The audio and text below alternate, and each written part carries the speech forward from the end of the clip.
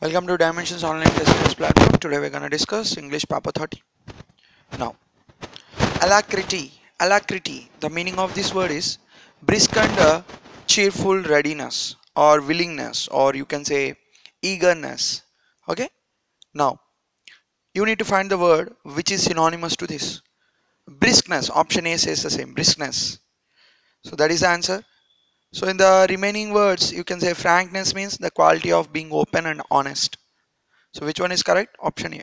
Next, antonyms. You need to find the word which is opposite in meaning now. Genuine. Genuine means authentic, real, original. Okay. Unnatural, which is opposite to, unnatural. What you can say? Not natural. Synthetic. Synthetic means you can say synthesized. So which is prepared. Again, it is not natural. Artificial. Artificial means again that is not natural. Bogus. Bogus means fake. So which one is the correct? Though all the words are quite related with each other, or quite synonymous with each other, still bogus is the correct one, right? Genuine. Genuine means authentic. Bogus means fake. Option D is correct. Next one. Choose the correctly spelled word. Zealot. Zealot means a person, for example, who is fanatical and uncompromising with respect to his religious or political views is known as zealot. So that is the word which is spelled correctly. Remaining all the words are not spelled correctly. So what's the meaning of this word? It's about a person who is quite uncompromising and what you can say is quite uncompromising about his religious views or political views. Okay, or you can say a fanatic. Okay, fanatical. Now, one word substitutions. A remedy for all diseases. Panacea. Panacea is the remedy for all the diseases. So, which means cure all. Okay. Now, let's look at the meanings of the other words as well. Narcotics means a drug which induces drowsiness, or a drug which relieves pain is known as narcotic. Antiseptic. Antiseptic is disinfectant. Tonic.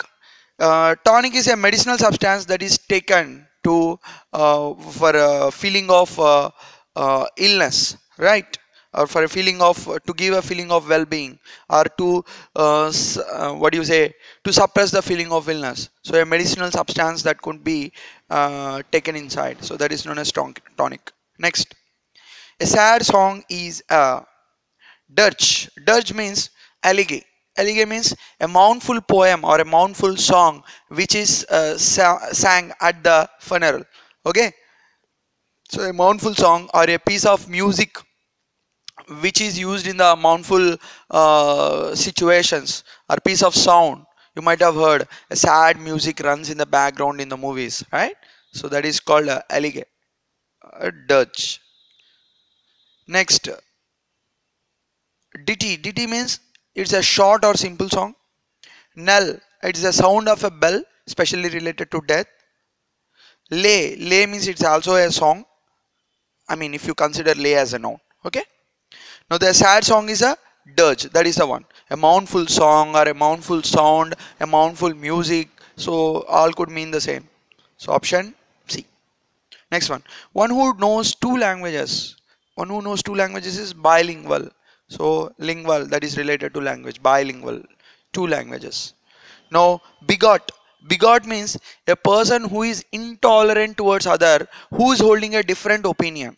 For example, there is a person, he has certain opinion about a particular thing, and when someone else who is expressing a view which is opposite to him, then he will be quite intolerant with respect to that.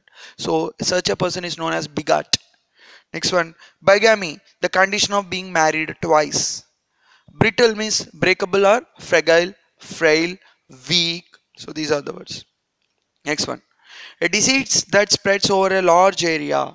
If it distributes over a large area, that is known as epidemic. Okay, outbreak. You could say like the plague outbreak had happened in the past centuries, like that you can say. Academic, that is quite related to studies. Incorrigible. Incorrigible means not able to be changed or reframed. or you can say irreformable, irrevocable. Okay. Next one. Invincible. Invincible means unassailable or unconquerable. So undefeatable. So these are the words which are synonymous to that. Invincible. Now you need to find the meaning of the idioms given below. Look here. Worlds apart. Worlds apart means greatly separated by different attitudes or behaviors. Okay. So which one is the correct one? Option B. Be widely separated. So you can use this in such a way. Both of them are worlds apart. I don't know how they decided to get married. How they came to a decision to get married. So both of them are quite different. Let it be. Let someone be a what do you say, morning riser. Other one is a night owl. So likewise, they are quite different to each other. In such an instance, you use worlds apart means completely different. Okay, or with their attitude or behavior. In such instance you use this. Next one. Set tongues wagging. Set tongues wagging means to cause people to start gossiping. So if you encourage someone to start gossiping, okay, is known as a can be used in that instance, can be used in that instance. Set tongues wagging. Now option B, encourage gossip. So that's it, that's the right one. Next one, child's play. Child's play means how the child's play will be very easy to do, right? So when something is very easy to do, it can be called as a child's play. So look at the options. An easy task. Yes, exactly correct. An easy task. Next one. Lie low. Lie low means to keep quiet and not to be noticed. So if you are kept quiet and you go unnoticed, so that is known as a lie low. Hide and wait. Option C is correct. Next, you need to find the erroneous part in the given sentences. The first one, at last he was married with a poor girl. It's not with a poor girl. At last he was married to a poor girl. Or you can say he married a poor girl. So, but it was like he was married. So then with will not be a correct one. He was married to a poor girl is the correct one. Next, your flat is superior than that of mine in all respects. Your flat is superior. I told you n number of times that superior or inferior always followed by 2. Similarly, senior, junior. So their ranks, whichever the ranks are there. So those ranks will always be followed by the preposition to. Next one. You are really senior than me in age and experience. Again, senior to me in age and experience. So option B is erroneous. If you stand with me in a hour of need, I will never forget you.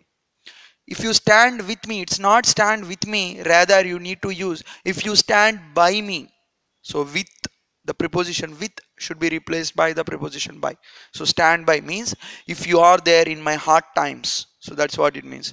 Stand by means not literally, don't consider the literal meaning of it. That's a phrasal verb. Means if you support me in my hard times. That's what it means.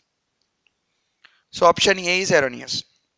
Now, sentence improvement. You need to improve the sentence among the ones which are given in the options. If they don't match, then no requirement for improving the sentence. No requirement of improving the sentence. Now there is plenty of time to catch the train. Yes, it is perfectly correct. There is a plenty of time to catch the train. Whereas I can say like, so I like to get to the station in plenty of time. So get to the station. If it is station, I cannot say I like to catch to the station. So I cannot say that. Right? So I like to get to the station in a plenty of time. I can use in that way. Whereas there is a plenty of time to catch the train. To catch is perfectly right. So no improvement required. Next, he insisted on he was innocent. He insisted not on, he insisted that he was innocent. He insisted that he was innocent. Right? Option B is right. Practically every part of the banana tree is used by man. It is not every part, practically each part. So each part of the banana tree is used by man. So option A is correct. Next one. The police dashed the mob. Mob means a group of people who are protesting in silence or who are protesting with violence, whatever it is. So police, what did they do? Scattered, disbanded, drove, dispersed. So if you look at these words, all are with respect to their meanings, all are possessing the equal meaning, but the contextual difference is there. For example, scattered. So scattered, when can I use the word scattered? Whenever the light falls on the prism, it's scattered into 7 different colors. So in such an instance, I use scattered. Next, disbanded. Disbanded means, for example, let us consider a project, a team is working on a project in a software company. Okay, so when the project is finished, what they will do, they will break up. I mean, the team will break up and they go in their corresponding ways and go to a new project, whichever is available. So you can say that the team which was working on the project for past 2 years was scheduled to disband this December. So in such an instant, you can use disband. So where the people literally break and go in the different ways. Next one, drove. So drove means his ideas drive me crazy. So in such instance, I will use a drive. Now dispersed. Dispersed, how can I say? For example, you might have heard this word very well. Whenever a meeting has happened in your school and your teacher asks you to disperse to your classrooms, means go to your respective or corresponding classrooms, right? So that's what it means. Now what can be the word that can be used here? The police dispersed the mob.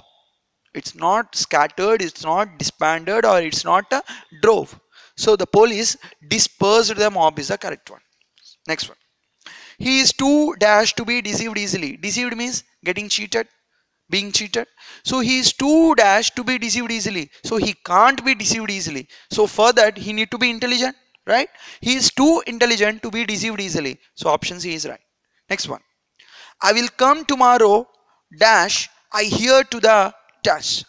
Now I will come tomorrow. Yes, I will come tomorrow. And what I could fill the blank. I will come tomorrow.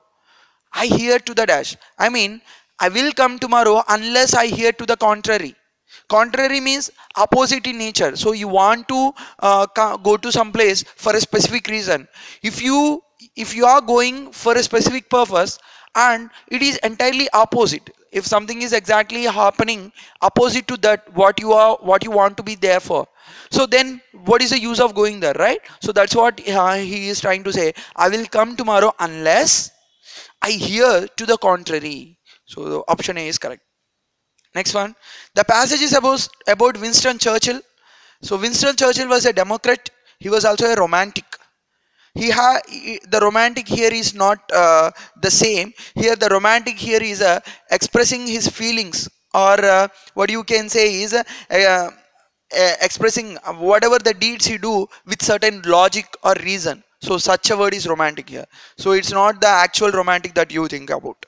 Next one. He had returned to the gold standard, for instance, because he cherished for romantic reasons. So he was prized for his logical reasons. Okay. Next, Britain's status as a great financial power. He had opposed limited self-government for India because he cherished for equally romantic reasons Britain's imperial history. Imperial means majestic history or royal history. Okay. However, it was as a Democrat that he was disgusted. Disgusted means revolted or repulsive in nature. Okay. Outrageous. Outrageous. Disgusted by the rise of totalitarian system. Totalitarian means authoritarian system, or you can say tyrannical system. Tyrannical means the one which is ruled by an oppressive ruler, a tyrant. Okay, or dictatorial system. So that's what totalitarian system means in Europe.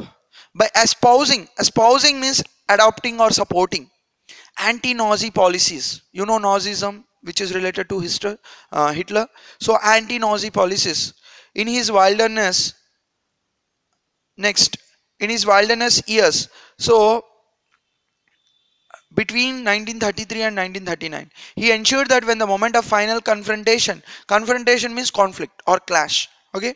Between Britain and Hitler came in 1940. He stood out as the one man in whom the nation could place its trust because he was opposite in nature to Nazism. So that's why the whole nation could place its trust in him.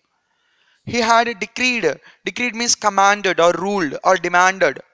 The pre-war appeasement. What does appeasement means? Peacemaking or some soothing agreement. Appeasement policies of the conservative leaders Baldwin and Chamberlain. When Chamberlain lost the confidence of Parliament, Churchill was installed as a Prime Minister. Next.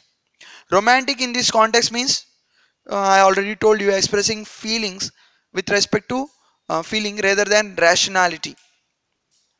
So it's just a feeling, it's not related to logic or reasons, but with respect to feeling. Okay, expressing the feelings. Next one. Imperial means relating to an empire. Option C. The nation. Yeah, they trusted Churchill, right? So option A. From 1933 to 39, Churchill spoke spoke against the Nazis. Correct. Option B. So with this, we finish the paper 30. In the next session, we look at the paper 31. Thank you. Have a great day.